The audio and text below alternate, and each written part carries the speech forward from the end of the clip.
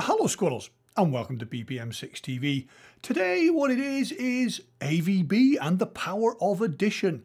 My MOTU 112D has millions of digital inputs. It's got AES, it's got ADAT, it's got MADI, but no analog. Not one single analog input or output. On the other hand, my Presonus 16R has 60 tidy mic amps, but no digital output at all. No ADAT, no MADI, and no AES. But it does have AVB, and so does the MOTU. So by the power of AVB, we can make beautiful music. Let's start at the 16R. I have a lovely Sennheiser MKH 60 plugged into channel 1. You can see the sound romping in over there.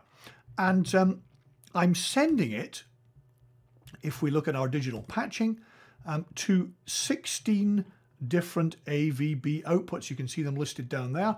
All of them are getting channel 1. That just provides proof of signal on each of the 16 outputs.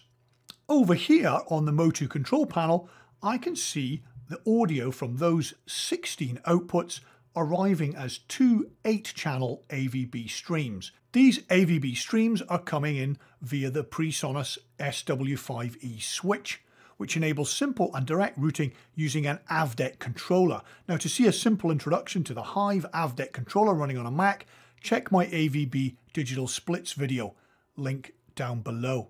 Now back to the MOTU, and these 16 channels from the Presonus are being sent over Thunderbolt to my PC. But not content with that, I'm using the MOTU's AES digital inputs too, and I have a Line Audio CM4 cardioid mic plugged in there to DTC2. That's my MindPrint DTC preamp. And I'm sending that input over a further 8 Thunderbolt channels to the PC.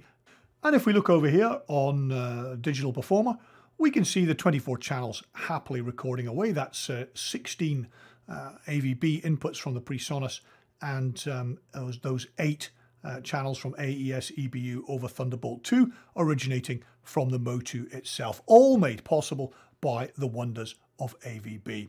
Thanks for dropping by BPM6 TV. Do subscribe, it does help. Come back soon. Bye for now.